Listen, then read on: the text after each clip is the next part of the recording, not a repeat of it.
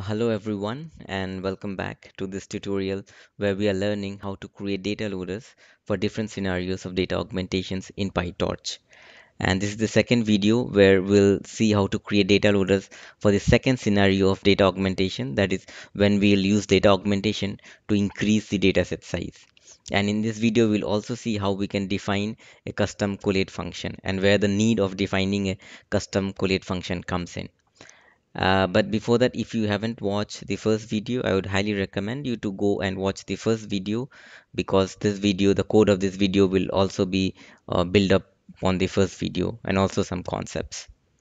And so if you remember in the first video, we discussed about the scenario one where we are just doing a augmentation like one image and one augmented image and how to create data loaders for this. And we were doing data augmentation using the torch vision transform function.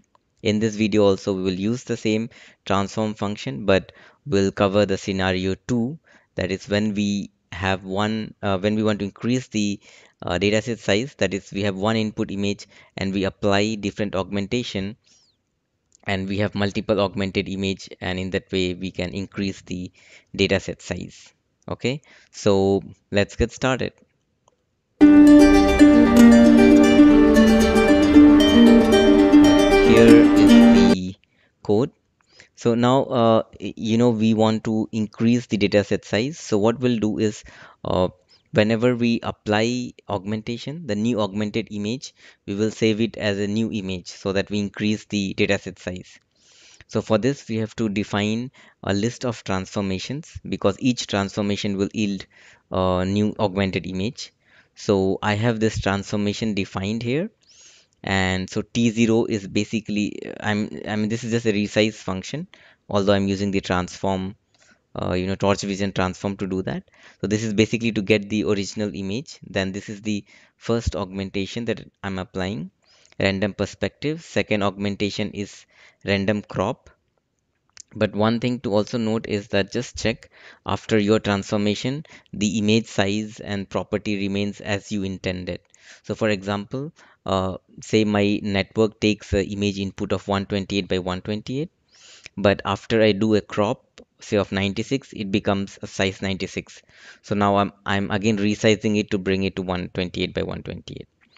Then the third transformation is random rotation, and then I define a list of transformation. So it's not like a chain of transformation, it's a separate transformation stored as the elements of list. So once we have defined the list of transformation, let's see what changes we can do in the data generator function, which will, uh, yeah, which will give us this, property of increasing the dataset size. Now, so this thing that I'm discussing is for the first scenario. So if you remember, we can create this data generator function in two ways. The one is when we initialize our collection of data by reading the image beforehand and storing it as data and label pairs. And another is when we don't have enough memory, we don't read it beforehand, we just store the image name and label pair, and then we read it on the go when we need to fetch the data. Okay, so let's take the first scenario where we have already read the data, and then let's see in this case how we can use this data augmentation to increase the data set size. So let's go here. So if you remember this dataset loader function, we will have this init where we define our, you know, paths and what transformation to apply. And then we had this helper function of load data, which basically loads the data. So in the previous case, if you see, what we were doing is we were reading our CSV file, which has our image name and labels. And then while loading, like while initialization only, we were reading the images, we were getting the label, and then we were appending it as an image label pair. Okay, so this is yeah, after applying transformation. So this was, one input and then one augment which was passed to a transformation, so one augmented image, and then we were appending it as an image label pair. Now here we need multiple, so what we'll do, we'll define as a list. So we'll read the image once, And then for each of the transformation that we have defined in our transformation list, we'll apply the transformation and we'll save the augmented image as a new image label pair to our list of collection of data. So in this way, we have one image, but after applying four augmentations, now we will have four images appended, in this list. And in this way, we increase the dataset size. Okay. So let's see when we run this code, what happens. So let me run this from beginning. And yep. So yeah. So this is the transformation we have defined. And then this is the the data generator object. So I'm passing all the paths, and that transformation is a list. And let's see. So now if you see, the length of data set would be 1600. Now it's taking some time to load. So if you remember, the data which I have is 200 cats and 200 dogs. That is 400 samples, and that's what we were seeing here. Length of data set was 400. But here, because we have for each data, we will have four images, one original and three augmented. So it will be like 400 into 4, 1600 samples. So 1600 data set. You can see the data set size is now increased, and we can obviously visualize some of the images. So this is the the augmented image, the number 10th one, because it's cropped and all. Now then we can use this data object to create our data loader, and then it's basically the same way. We give the batch size, we give the data generator object, and then we can load one of the batch. Let's run again, and you will see 12 images. So few are original, few are augmented, because we have appended in such a way, but yeah. So this is for the first scenario where we already read the data beforehand. Okay.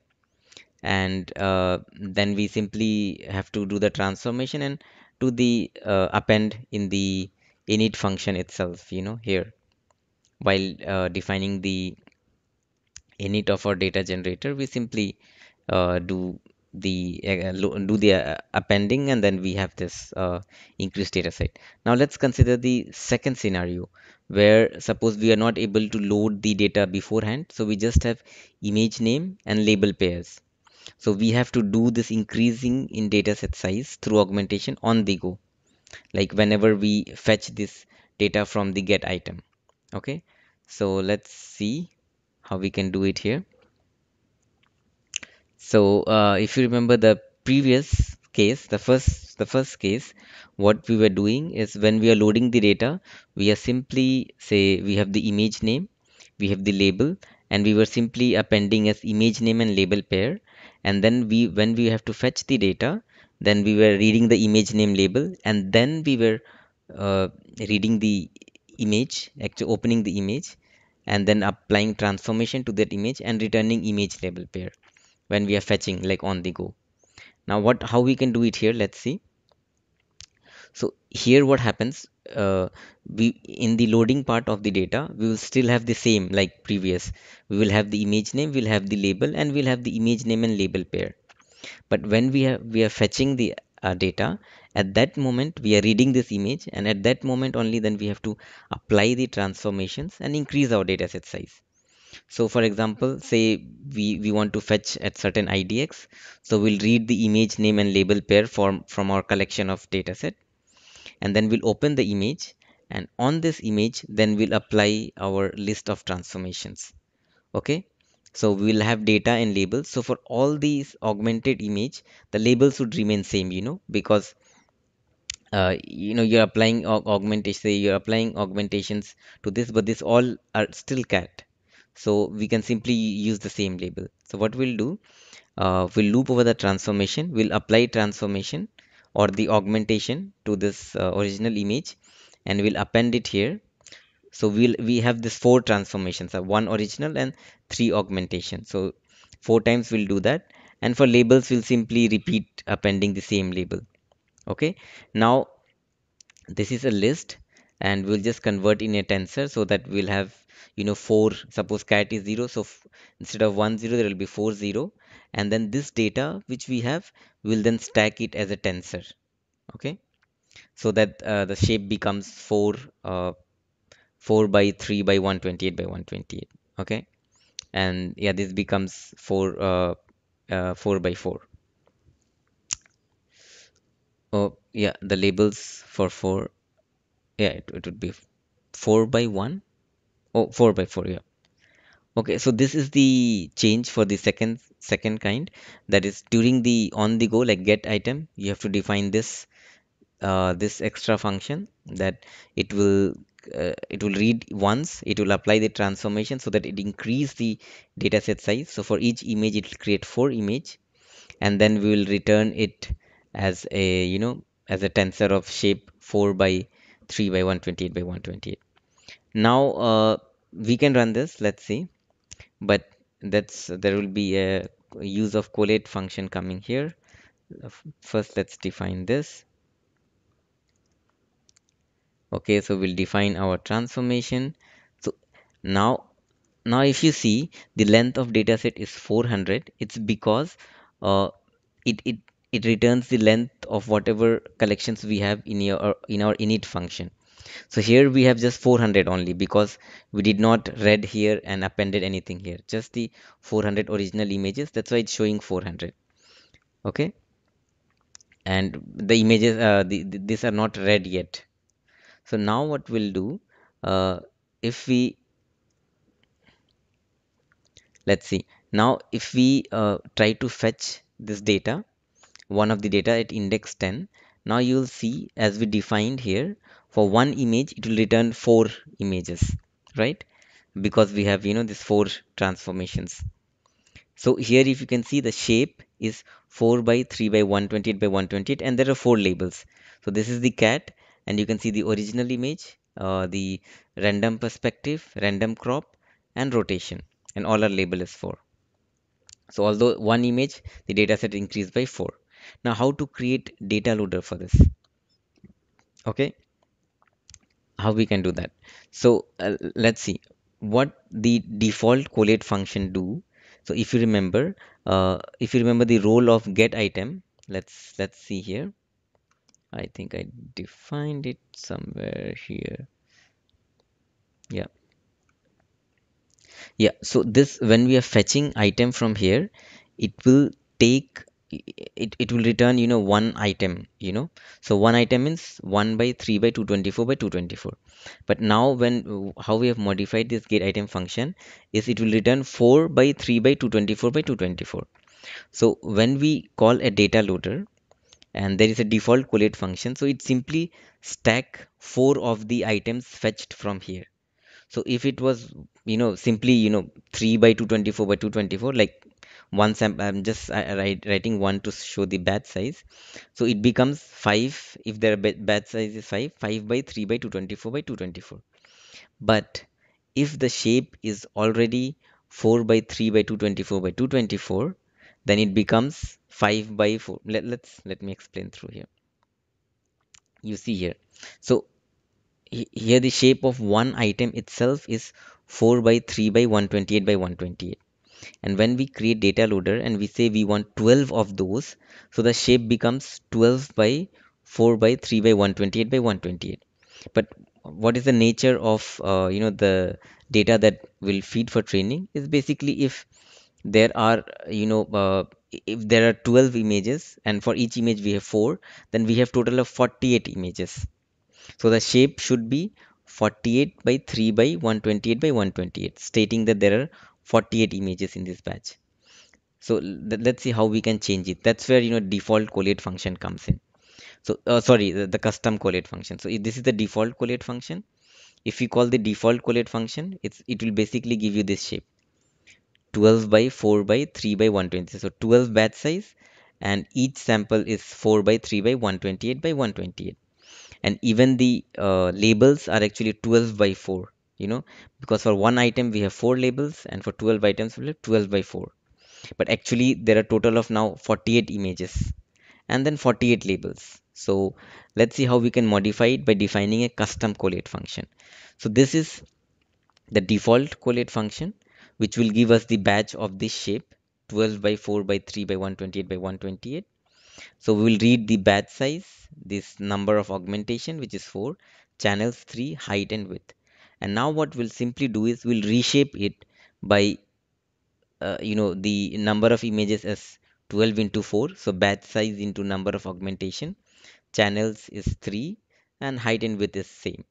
And for the labels, again, it should be 48 labels. So we'll simply multiply 12 into 4, that is batch size into number of augmentation.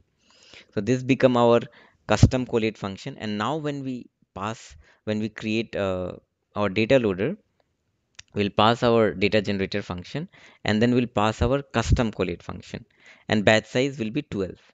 Okay. So now if you see the shape of your batch, it will say 48. We gave 12, but because on the go it's creating 4 images for each, it becomes 48 by 3 by 128 by 128, and the labels, there are 48 labels. So you can also print, and you can see it will be repeated, label, and you will see, yeah, 0 4 times 1, and this, and these are the images that you can see, 48 images. Okay. And then you can even shuffle this tenses, I mean, suppose if you feel there are four kind of repeated of similar labels, then once we have got our batch, we can also shuffle it using random permutation. We simply shuffle our data and label and data for each batch, and in that way they will get shuffled. So I can show you by printing the labels, and we'll see it won't be same. So yeah. oh oh, is it okay? Oh, okay, I have renamed it as label stuff. Sorry. So this was the label where you can see it's all continuous, like, and here we can shuffle it, you can see. Okay, so that is for the second type, when we are reading the image on the go. So when we are on the go, how to create this increase in data size through augmentation? You have to modify this get item function, so that it gives us 4 images. But when we do that, the data loader property changes a bit, because they use a default collate function. So they would be giving you a data of shape this tensor, but we want actually of 48 by 3 by 128. So we define our own collate function, and we use that, and then we change the property such that the batch size that we get is 48 by 3 by 128 by 128. So I think that's it from this video. I hope you got the idea. I will share the notebook. Just go through once, just try it yourself. And this way you can define any other way. As we will see in the third video, we'll define some other way of collate function when we have to do augmentations for only selective classes and not for all classes. But for now, this was it. This was how to create data loader when we want to increase the dataset size, and we want to do it for both the cases of data loader, where in one case we were reading the actual data. So this was pretty straightforward. In the initialize function only, we just append it. And then in the second scenario, where in the init function we just have the image name, so when we are fetching the data, so on the go we have to create this extra augmentation. So that's it for now. I hope you learned something. And in the next video, we will see how we can create data loader for when we do augmentation for selective classes. That is for class dog, we don't want to increase the data set size, but for class cat, we want to increase this data set size. So how we will code out the data generator function, and how we'll define new collate function to handle this scenario. We'll see that in next video. Till then, thank you for watching. Keep learning, keep exploring neurons, and take care. Be safe. Bye bye.